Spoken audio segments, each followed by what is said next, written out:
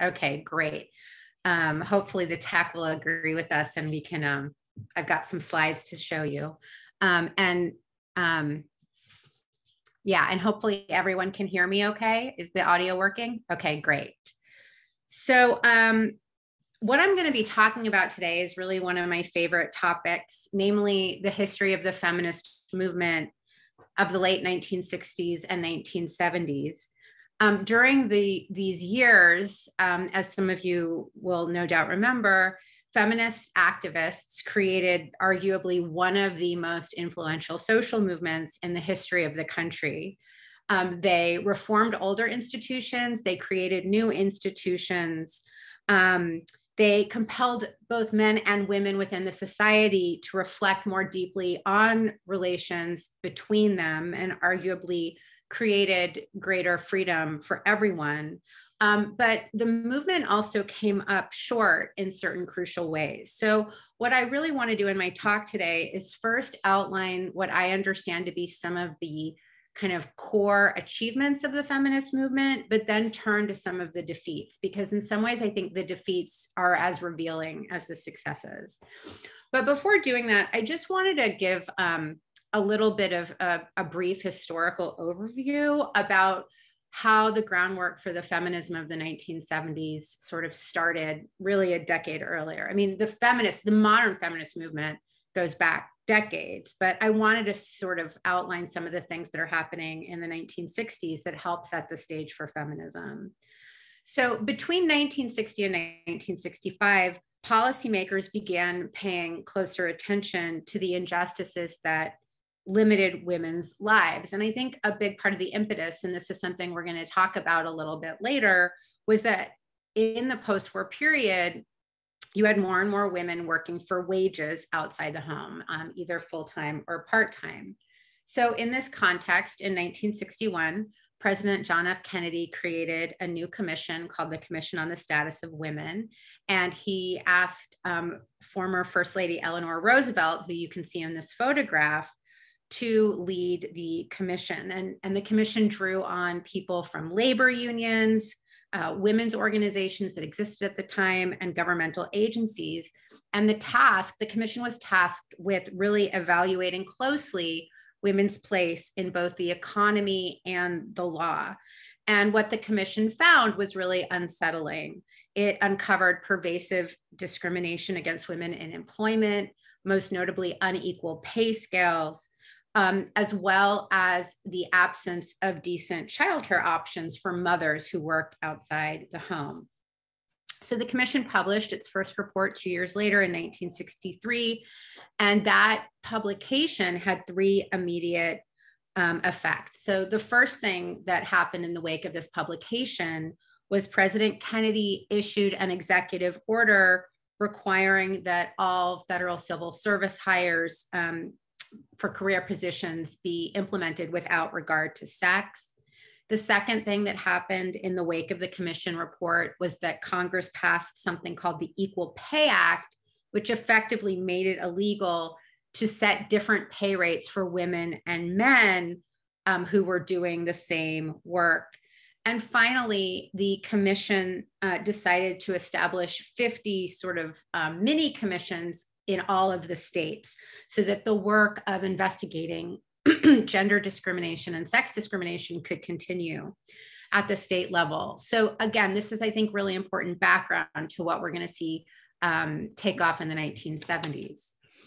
Of course, the year 1963 was also an important turning point, because it was that year that Betty Friedan published her best-selling book called The Feminine Mystique. Friedan was a wife and mother and also a writer who in 1957 had gone back and attended her college reunion. It was her 15th reunion at Smith College, where she began talking to other women who had graduated 15 years earlier that same year.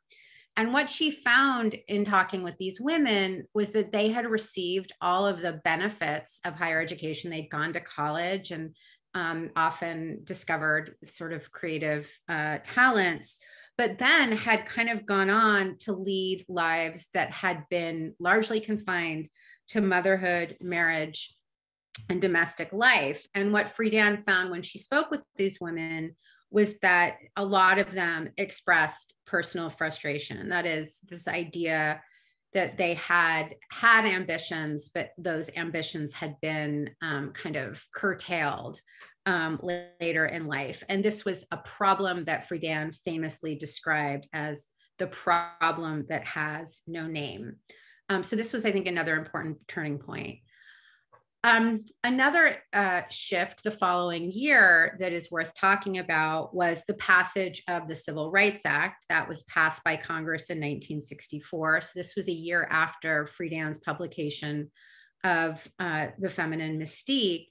And Title VII of the Civil Rights Act defined discrimination on the grounds of race, color, religion, sex, or national origin as an unlawful employment practice. Now, I think this is such an interesting story of Title VII because civil rights activists had been fighting for a really long time to secure the federal promise of fair employment for African Americans. So this had emerged out of the Black freedom struggle. But what happened in the mid 1960s, rather, was that activists who had began organizing around women's rights discovered that this Civil Rights Act and Title VII in particular could also be used by women as a really powerful tool for combating sexist discrimination as well. And the person who really grasped this and fought hard for this was the woman you see on the slide here, a woman by the name of Polly Murray. Murray's like kind of incredible figure, someone who not everyone is familiar with, but Murray was an African-American Southern attorney who recognized that Title VII could be used to fight against both racial discrimination and sexist discrimination. And so the story behind this was that a congressman named Howard Smith, as the Congress was debating Title VII, actually argued that sex discrimination be included in the act. And the theory is that he was doing this sort of to insert a poison pill into the act. The idea was that including sex discrimination in Title VII would be so ridiculous that it would derail the bill entirely. But Polly Murray, when Smith did this, she saw her opening and she drafted a memorandum that she distributed to every single person in Congress.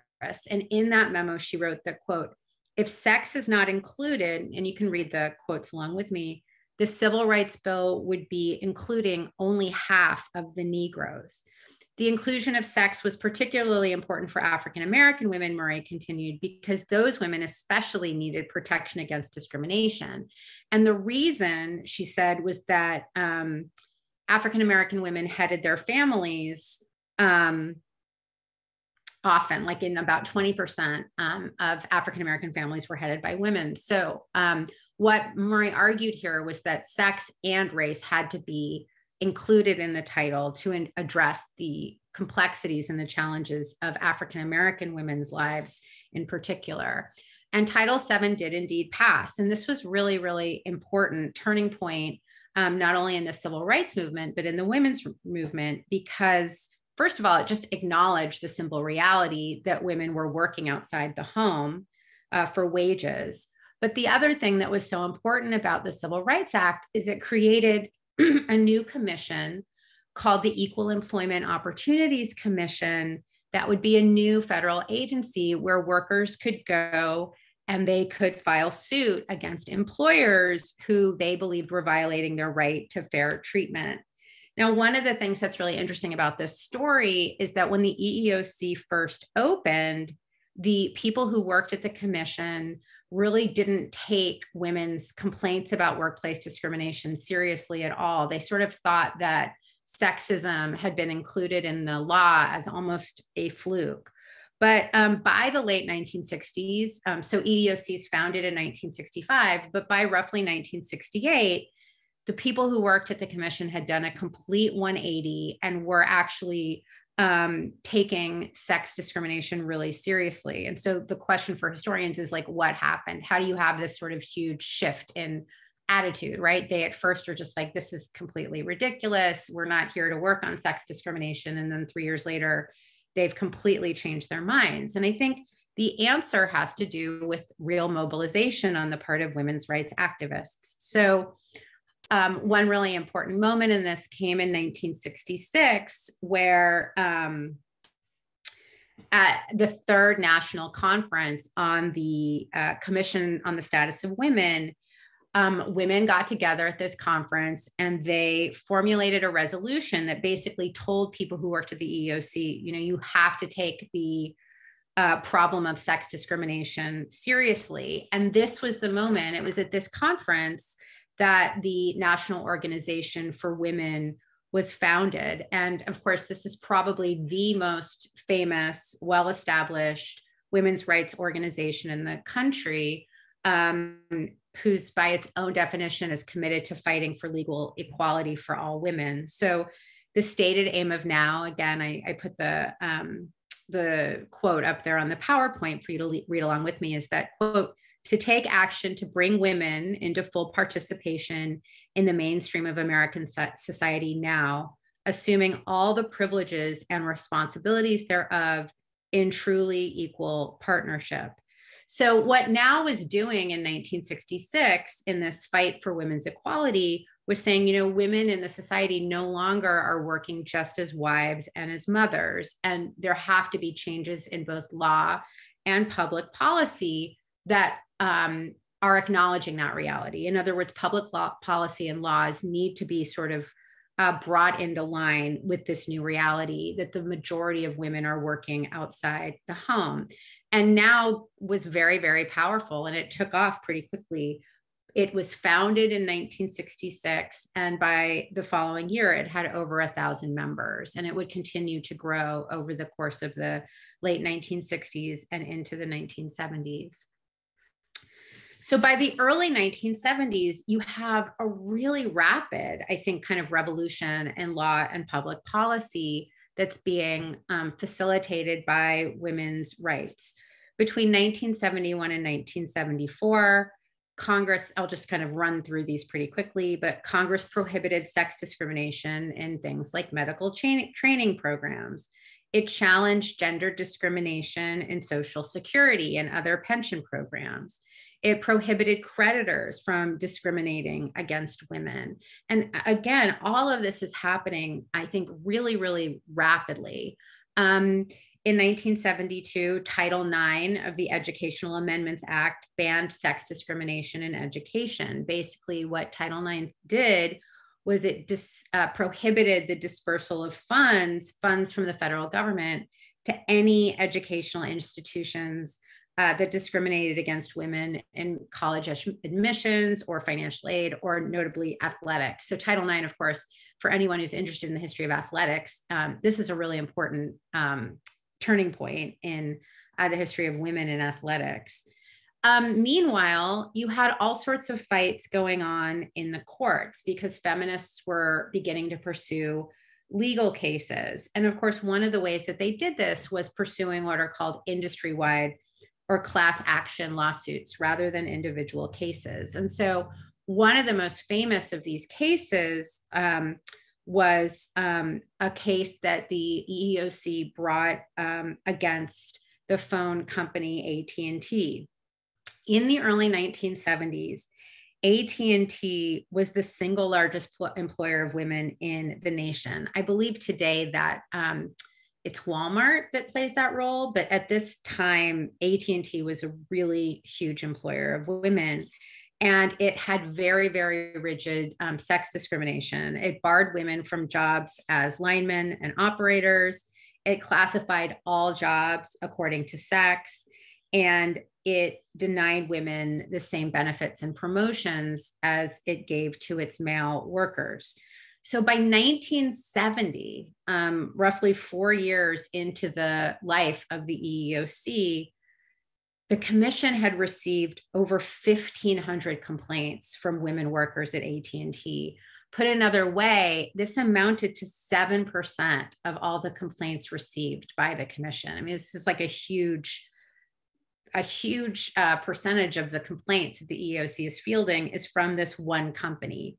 A government report at the time contended that, quote, the Bell monolith is without doubt the largest oppressor of women workers in the United States. So in 1972, this suit against AT&T was settled out of court. AT&T agreed to a multi-million-dollar payment to women workers, and it also promised to implement a plan to end sex segregation in the company. So I think what's really interesting about this is, these kinds of legal fights and all of these laws are not only kind of changing American workplaces and compelling employers to take sex discrimination seriously, but they also have a really profound effect on the psychology of women workers themselves. And I always share this quote with my students from a woman guard at a US steel plant who wrote, when I first took this job, I had to prove to them, meaning the men, that women could handle it. Before this, I had been brought up to think women were inferior, and I believed it. It wasn't actually until I started doing what they considered a man's job and found out that I could do it just as well that I actually began to believe. And so there's a psychological revolution that's underway, as well as these changes in the laws and the policies. Like, people are really changing how they think about themselves and their own capacities. So whenever I teach this feminist history, I'm always trying to stress to students both like how quickly these feminist victories were accruing between the mid 1960s and roughly 1980, and just also how widespread they were. And of course, the victories, these sort of steady victories, were the result of a huge amount of work on the part of feminists and women's rights activists. But I think the other piece of this that's really interesting is that the gains that feminists were making during this time actually were consistent with certain fundamental changes in the US economy and the nature of work. Because by the late 20th century, you had more and more families in which both men and women would need to work for wages outside the home. And you also have this transition away from like heavy industries like oil and steel and the auto industry that had employed male breadwinners to new kinds of industries, service industry, information industries that are employing both men and women. So you have this really huge transition in the structure of the economy and the society, in that the earlier model, say, of a male breadwinner going out and earning enough wages to support a wife and family and children was being replaced by one in which most families would now require 2 full-time workers to sustain a household. And of course, that reality had always been true for working class families, immigrant families, minority families. But by the late 20th century, it's true for more and more people. So again, the thing that always strikes me about this is that a lot of the achievements that feminism was securing during this period were really compatible with that change in the American workplace. In other words, the workplaces like AT&T had to kind of catch up with the new reality in which women working for wages, women on the job, was increasingly becoming the rule rather than the exception. And so in that arena, in terms of fighting for workplace equality, feminism proved very, very effective.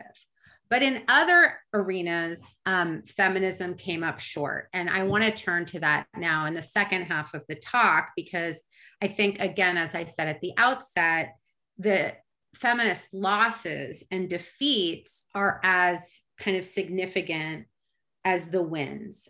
Because as feminists were making all of these inroads in terms of making workplaces more equitable, a whole other set of questions remained unanswered, specifically about what we might call care work or domestic work.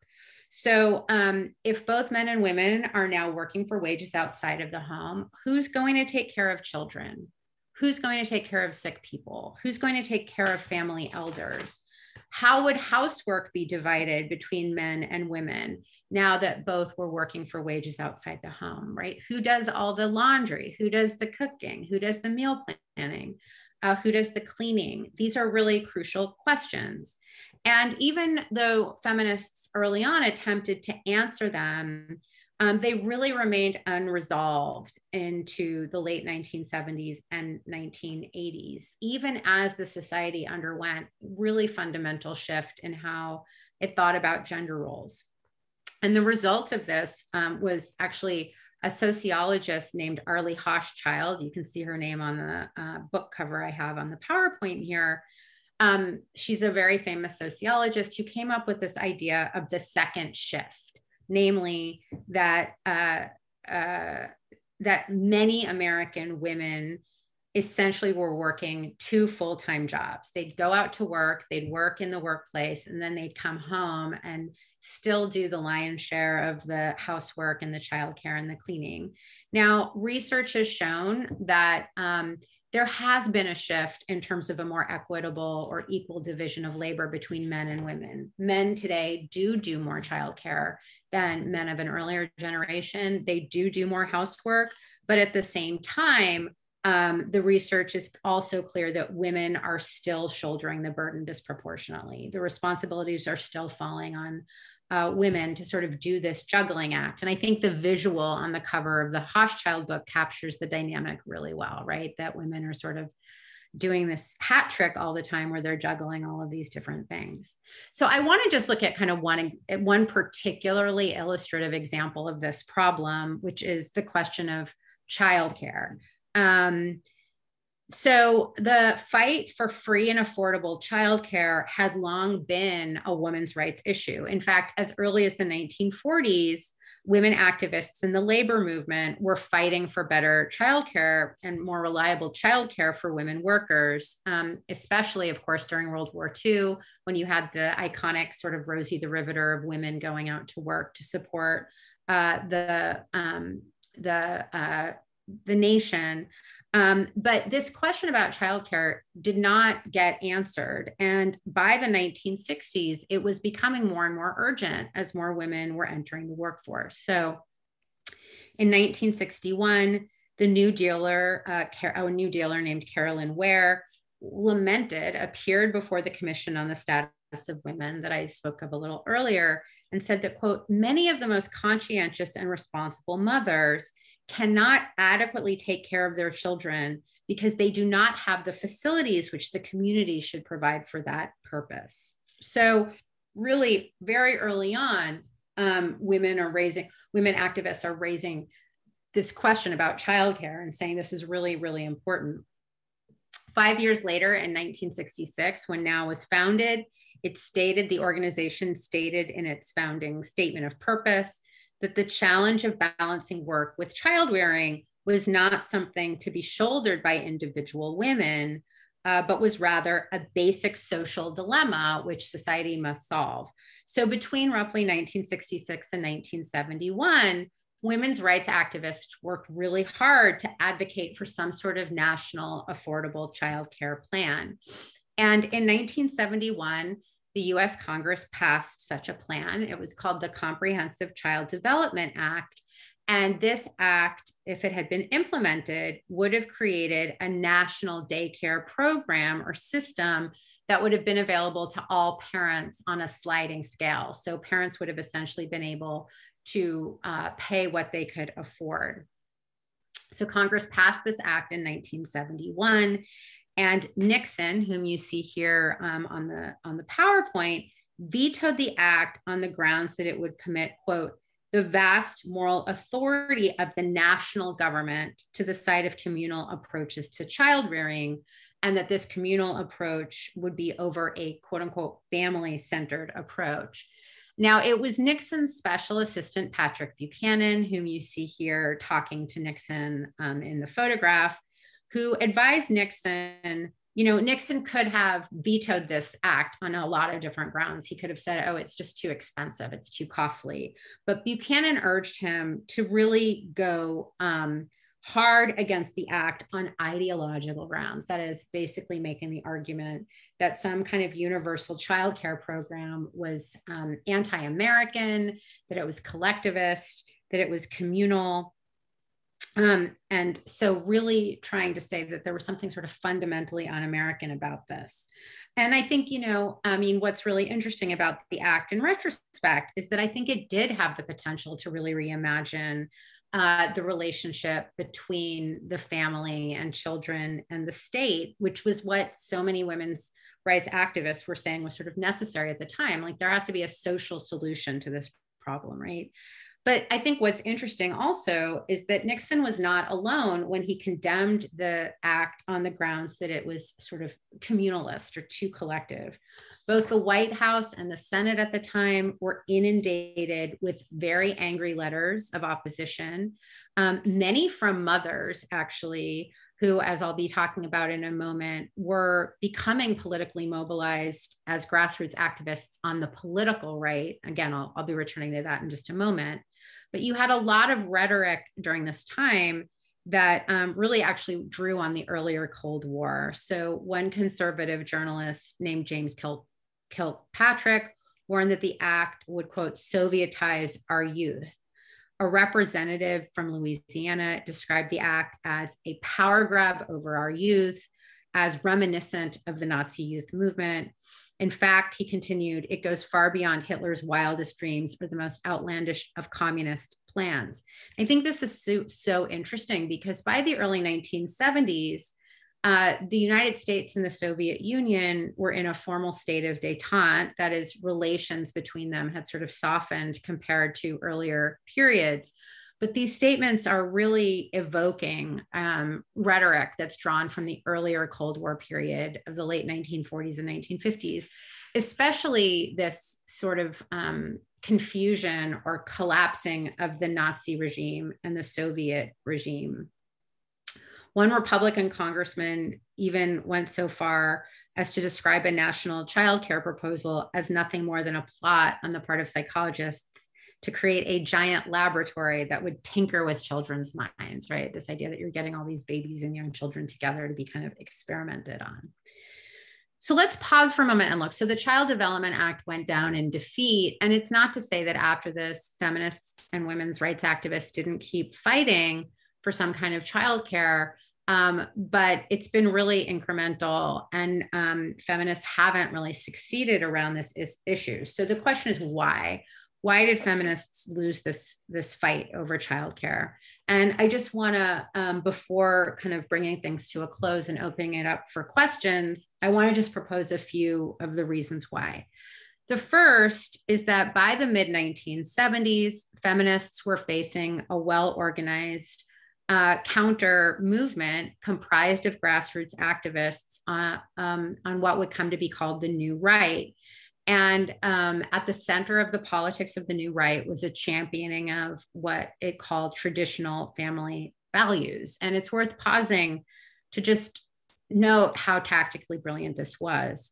New Right leaders like Phyllis Schlafly, probably being the most famous, whom you see here on the PowerPoint, who, by the way, was the subject of a dramatized miniseries on Hulu last year called Mrs. America. I don't know if anyone had the chance to see this, starring Cate Blanchett, but if you're interested in this history, I recommend it. I think Hulu did a really good job with this. But Schlafly was probably the most famous and visible champion of this sort of traditional family values politics.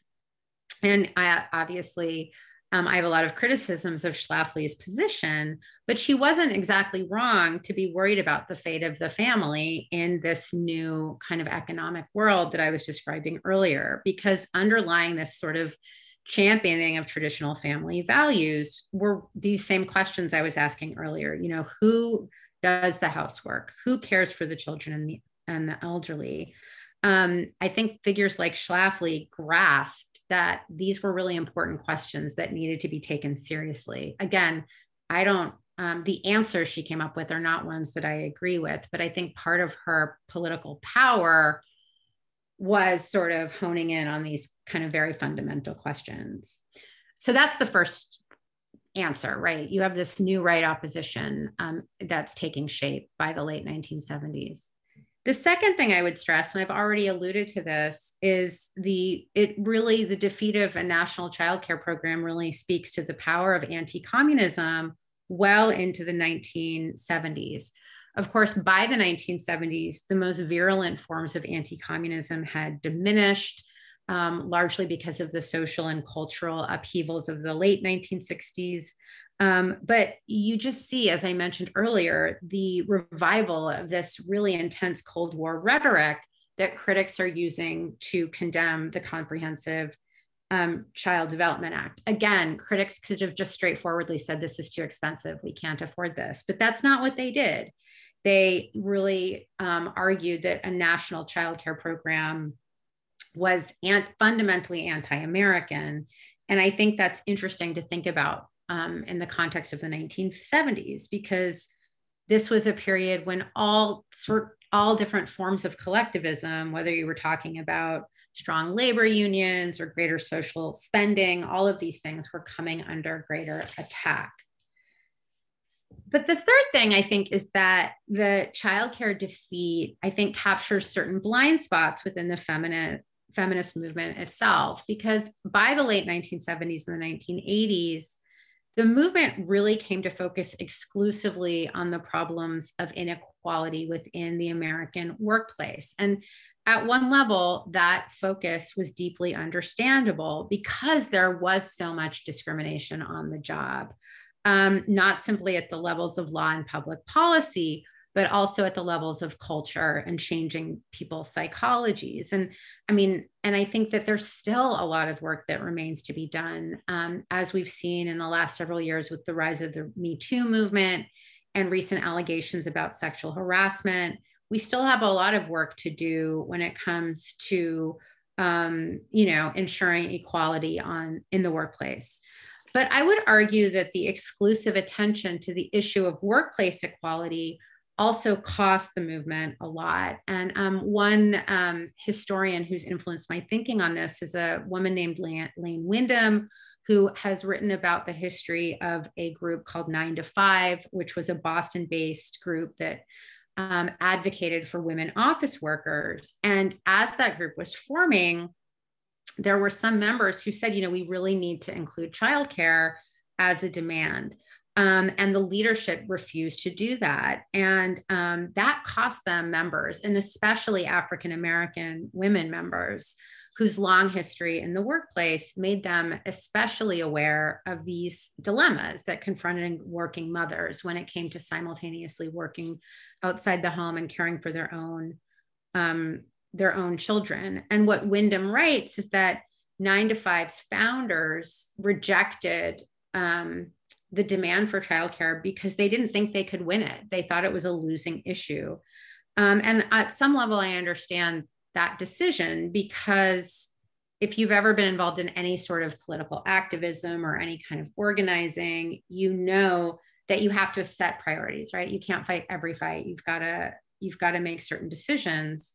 But it's also arguable that social movements lose something when they only choose to fight the fights that they're convinced they can win, right? That sometimes you can fight a fight and lose, but you can also create alliances that are really, really important in terms of the overall vitality of a movement over time. And again, this isn't to say that feminists completely abandoned the issue of childcare altogether.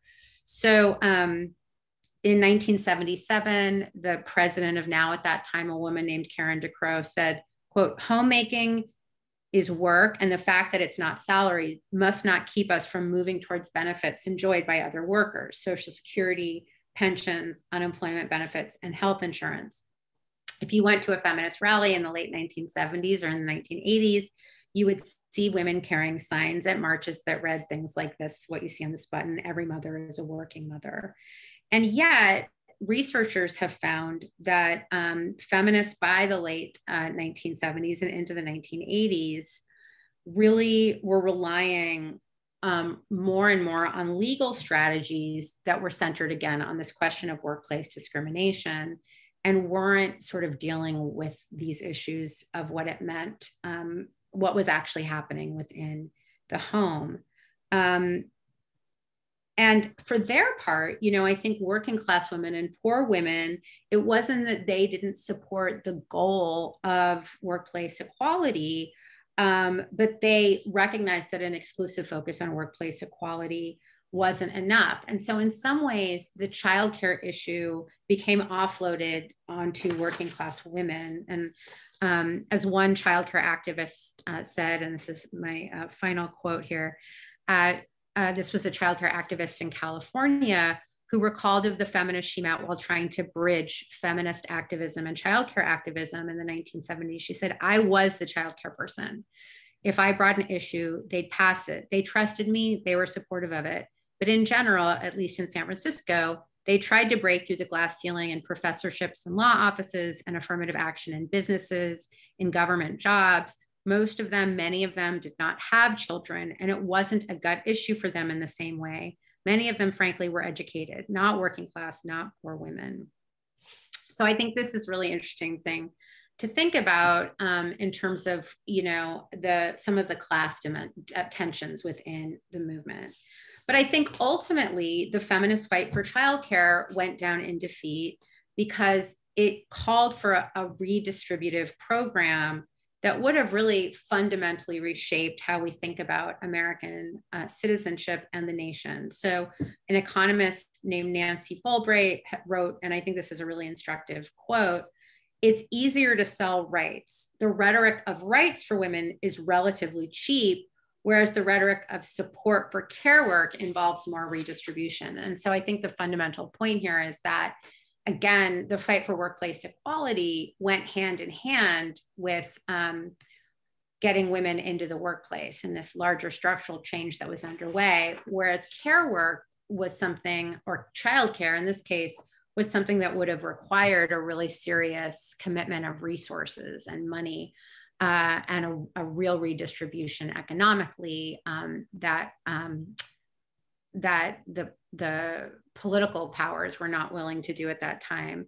So let me just kind of conclude on a personal note here and say, you know, a lot of these issues that I've talked about today, we all kind of just got a really front row view of them during the pandemic because there were many, many stories, and this is drawn from just one I plucked off of Google, but there were many images like this, many stories like this about what it meant for so many working mothers to suddenly find themselves working from home with young children. You know, when the pandemic first hit in March of 2020, I went on Twitter for information and camaraderie, and I follow a lot of fellow academics on Twitter. And it was so interesting to see the differences, not so much between men and women, but between academics with children and academics who didn't have children. Because the academics who didn't have children, I mean, they were, of course, alarmed about COVID and the whole situation, but they also were like predicting that they were going to have all this time to do their research. Whereas those of us with parents who have children, we're just like, basically, we're totally screwed. Like we're not going to get any work done of our own. And I was one of the lucky ones. Like I was able to transition to working from home. My children are older at the time of the pandemic. They were 12 and 17 and so fairly independent. But nonetheless, I found myself in a constant flow of shopping and cooking and cleaning and teaching. Really a lot of other things that I wanted to do professionally got shunted to the sidelines, right? So I think the pandemic has really torn away the curtain on a lot of these issues. And I think has really brought home the main point that feminists have been raising for a long time, which is that when you're juggling all of these things, you can often feel very personal and that the solutions have to be personal and individual, but that really this is part of a much larger social problem that has to be addressed sort of socially and politically, not individually. So that's my talk. I'm gonna go out of the screen share and I actually don't, oh, it's 10:45, perfect. Okay, great. So I'm happy to answer any questions or hear your thoughts and reaction to the comments. And just a reminder to everybody, if you would unmute yourself when you have to make a comment, don't forget to do that.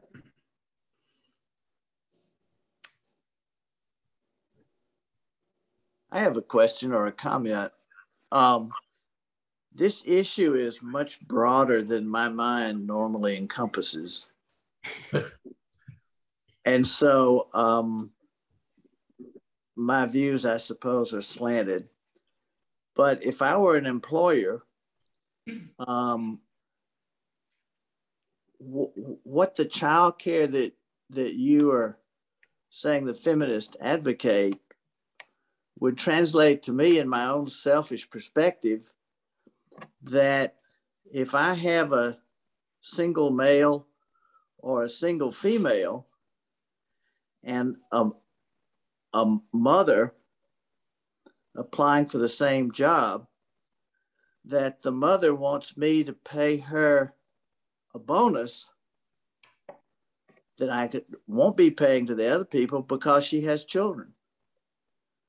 And so just on the simplest level before considering the broader aspects, that doesn't seem particularly fair or appealing if I'm an employer. So I see to me, it's sort of what you're saying is that it's a much broader issue, but to the individual, particularly individual employer, that's a losing proposition. Right. Yeah, go ahead. Sorry. And secondly, I hadn't thought about it that much either, but the fact is that I believe the reason that the communist countries, particularly Russia and China, had those big child care things is exactly that they wanted to destroy the family influence and to make people dependent on the state. So it's not without some rationale that people are concerned about how much that influence is going to be. Yeah, I love this comment. I think these are both so interesting. And like, I really thank you for sort of bringing up this issue of like what this looks like from the point of view of the employer, because this was one of the longstanding issues was that, throughout much of the 20th century in the 1940s and 1950s, if a woman had a job and she got pregnant, she was just fired. Like that was it. Right. And I mean, you can certainly I totally understand the logic of what you're saying from an employer point of view. Like if you have two candidates and you have one woman who's pregnant and one able-bodied man, like from the point of view of the boss, like, of course it's like, why would you hire someone who's going to have to stop working or go on maternity leave? But I think one of the things that's interesting, like I always like thinking about these issues through comparisons and like,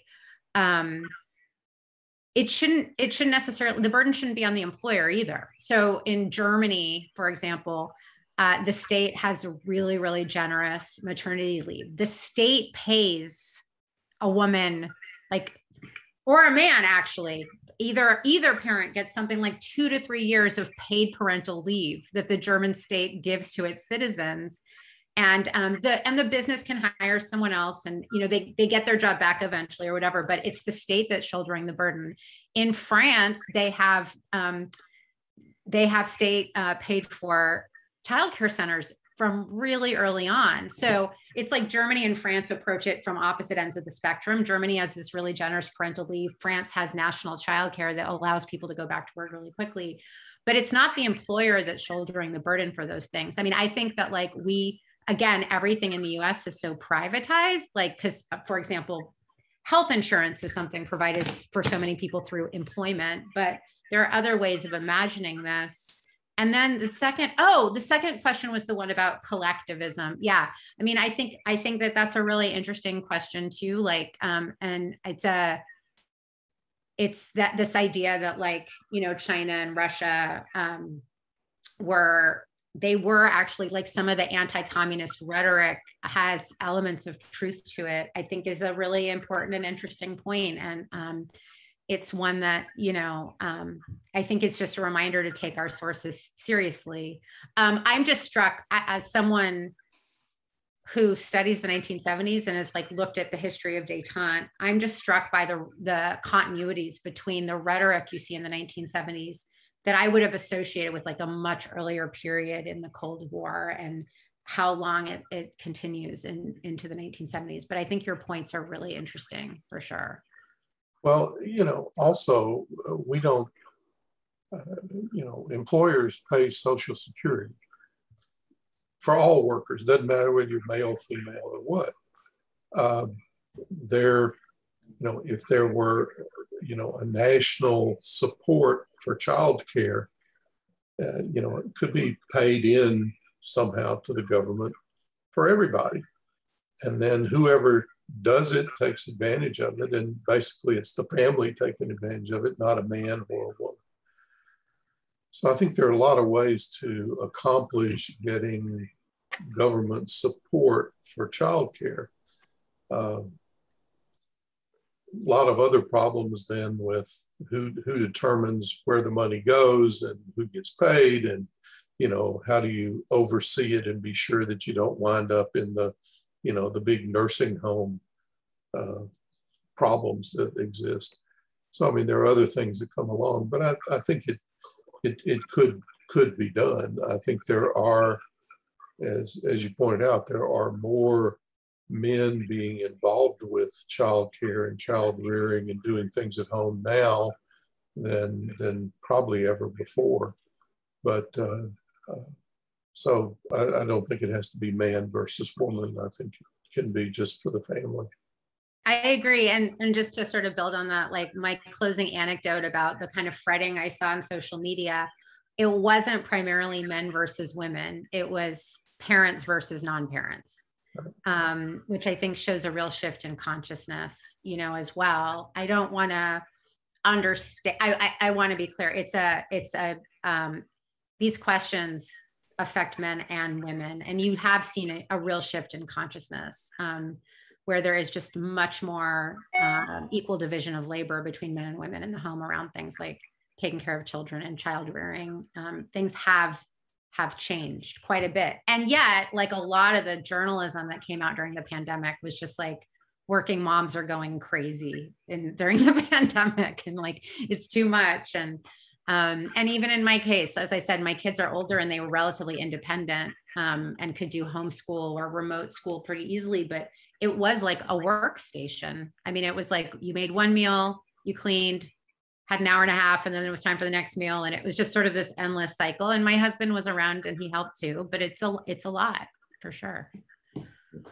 Natasha, I was struck by the fact that you really opened your lecture talking about the burdens on women, and particularly in the area of childcare. And really, don't we have in the 3.5 million human infrastructure proposal, which is now being developed in Congress, haven't we made extraordinary progress in getting a bill introduced in Congress that poses some solutions by way of governmental benefits or funding to provide these basic needs, and perhaps put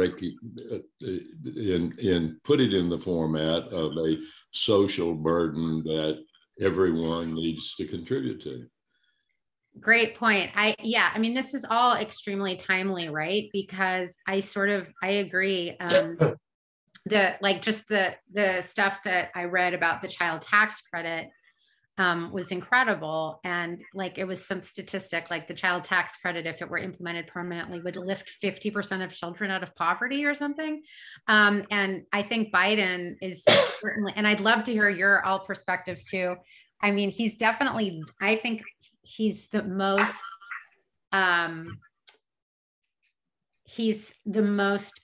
unapologetically liberal president of my lifetime, for sure, in terms of the things that he's proposing. And again, I think part of it is a response to the things that came into relief during the pandemic, but also, that there is a sort of, it's the way scholars describe it as a sort of systemic crisis in care in the society. It's not just childcare, it's elder care, it's caring for the sick. We're living at a time when the society is there's a kind of crisis in care because everyone is so many more people are working for wages, and that leaves little time for these other things. And then you have a division in the society where people with resources, they outsource all this work. So you put an older person in a nursing home or a retirement community or whatever, or you pay for a nanny to come in and take care of your child while you go to work. People with resources have those options. A lot of other people don't, but I think you're 100% right. Like the discussions that are going on with infrastructure are amazing. I've never seen a discussion like this in the country where you have people saying, childcare is part of infrastructure. I mean, that's like, I've never heard people talking about it like that. So it's a real opportunity. I mean, whether or not we're able to move the needle politically is another question, but. I think a big part of what is going on here is we've had globalization, and I think globalization, perhaps you suggested it was concurrent with the two worker family. I think it really very much has driven the two worker family because globalization has resulted in the decline of unions, the loss of manufacturing jobs, and a big movement to the service industries, and that has placed lower class and middle class workers in a position where they're looking at a much slower rise in economic benefits, but it has greatly benefited the wealthy. And I think the Biden proposal is really is in part a wealth redistribution proposal to offset those changes resulting from globalization. I agree 100%. I mean, that's exactly what I was sort of trying to allude to in the talk. I mean, I think the thing that's also important is that, of course, the period after World War II, roughly until the 1970s, is scholars describe it as the golden age of capitalism. You have an expanding middle class, you have strong labor unions, you have rising productivity and rising wages.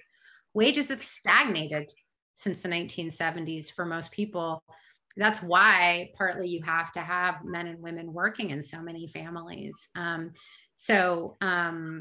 Yes, I agree completely with your reading of that. But how are you going to persuade the haves to give it up? You have to hit the mule over the head with a big stick. Natasha, Natasha, if there's one, has to do with an article that I recently read in the New Yorker on the sex wars, feminism, and its fault lines. Yes. You happen to have read this article by Ami Srinivasan, and I had a tough time getting through the entire article, and I read it out loud to my wife, and we were puzzling through some of it.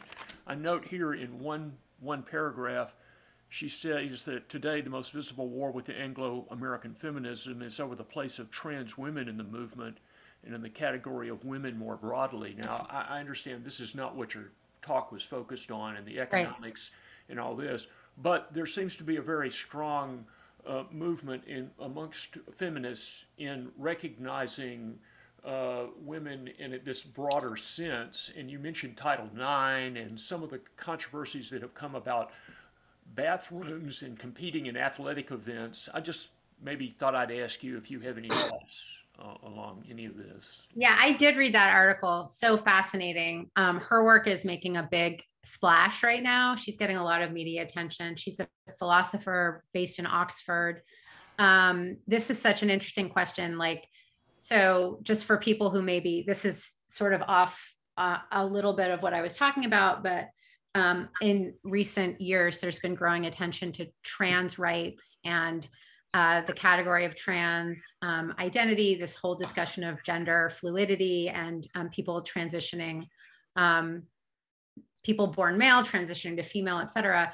In England, where this writer is based, there's a much more kind of pitched battle among feminists. There's some feminists, and I think actually the most famous public person who's been part of this is J.K. Rowling, the author of the Harry Potter books, who's what are called TERFs, who really reject this idea of trans identity.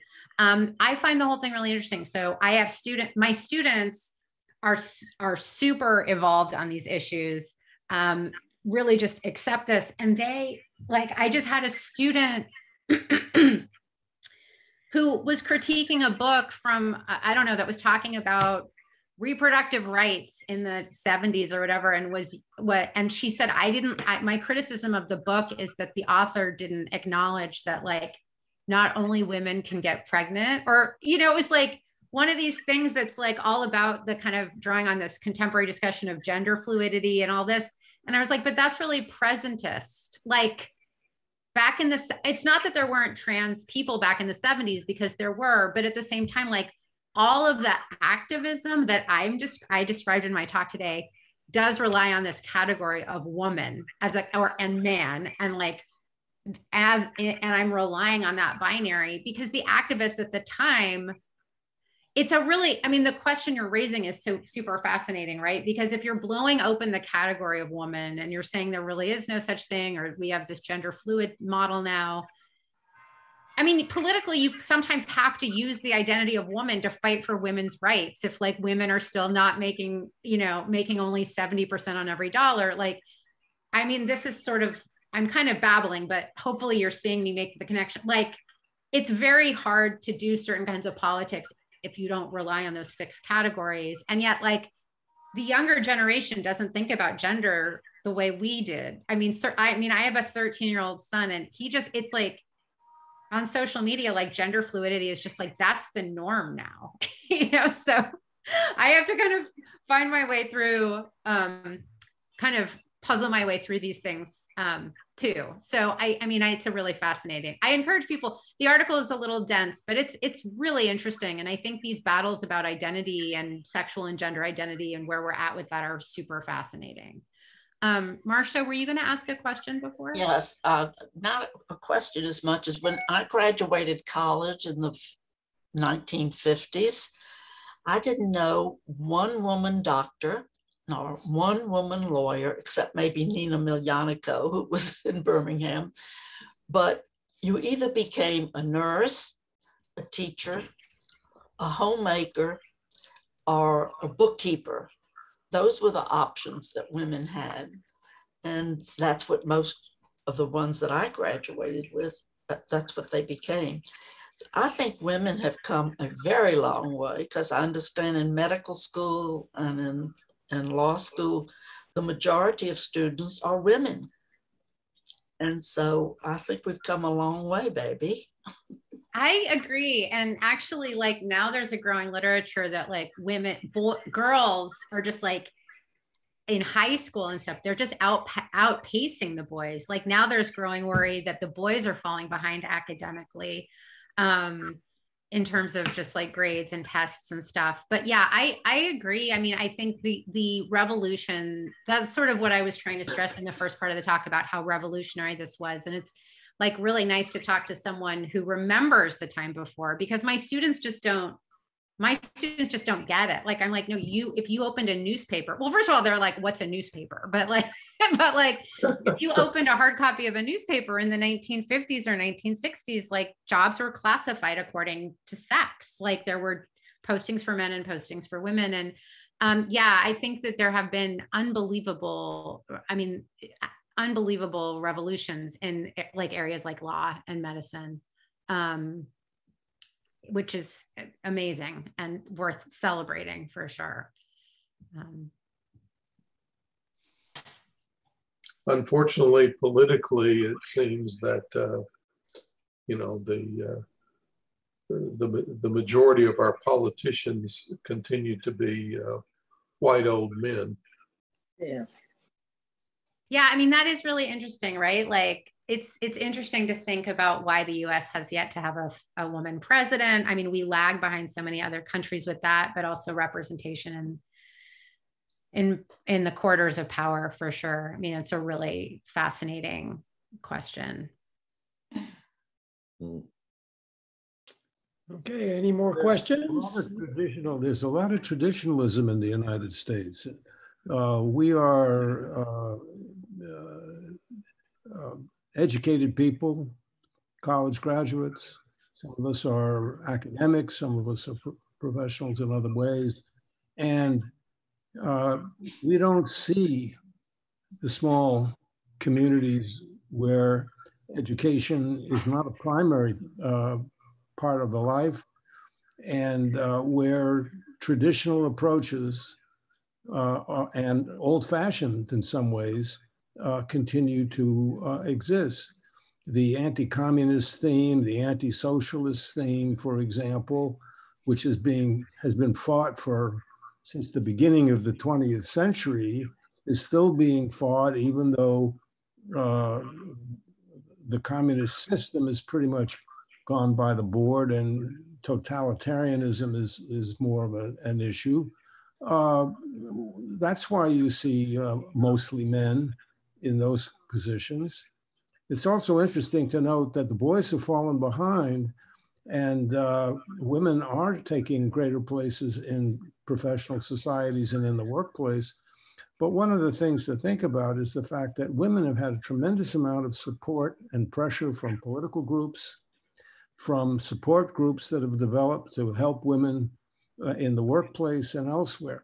Men have, I guess previously, have depended upon the old boy network, more or less, have not developed any kind of support systems. And we see that even at UAB, at least in the medical school, women get tremendous amount of support. Women in medicine, women in this, women in that.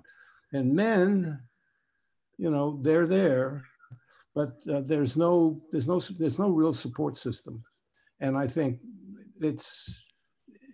it works against men, but clearly men have been successful where they have been successful. But I don't see that continuing unless there's some help along the way now in this new age. I mean, I think it's a really interesting point, right? Like if you're part of if you're part of a group that's been marginalized, say like in the field of medicine, and there's a recognition that you have to remedy that, like there are support, as you're saying, there are support systems put in place, mentoring programs that are put in place to help if you're like a young female doctor, a young woman doctor, to help navigate that terrain. Whereas if you're part of the dominant group, there are structures in place that have been there that help to get you there, just sort of institutionally, but you're not necessarily going to have that same sort of sense of like a cohort that needs to support each other. Or so I think this is a really interesting point you're raising, for sure. Men also tend to be very competitive. Women are too, but women support each other more than men do. I think not necessarily. I've had some pretty harsh female authority figures in my career. It's not necessarily true. But if you I thought what you were going to say is that my sense is, well, this is just very anecdotal, not historical. I mean, I think women have I think in my own limited experience, I have a capacity for friendship and to enlist friends, whereas the men I know with other women, like I have very strong female friendships, and that's very sustaining for me in all my areas of my life. Whereas men are a little shyer about leaning on each other in terms of male friendships. I think men sometimes have a harder time with that, but that's a different conversation. Well, women tend to talk to each other. Men tend to talk at each other. Any other questions or comments? Marcia, you're muted if you're talking. I want to thank you, Natasha, for a wonderful hour. Really enjoyed it. And thank you again for spending your morning with us. I loved it. It's great. I loved having the opportunity, and it's really nice to meet all of you via Zoom. And I hope sometime we'll all be able to get back together in real life. And meanwhile, please stay safe and healthy. Thank you. Thank you. Bye. Thank you. Just, Really Take care. just a reminder to everybody, tomorrow we have Fred Hunter, meteorologist from Channel 6. He's going to talk about Absolutely Alabama. Please join us. Thank you, everybody. Bye-bye.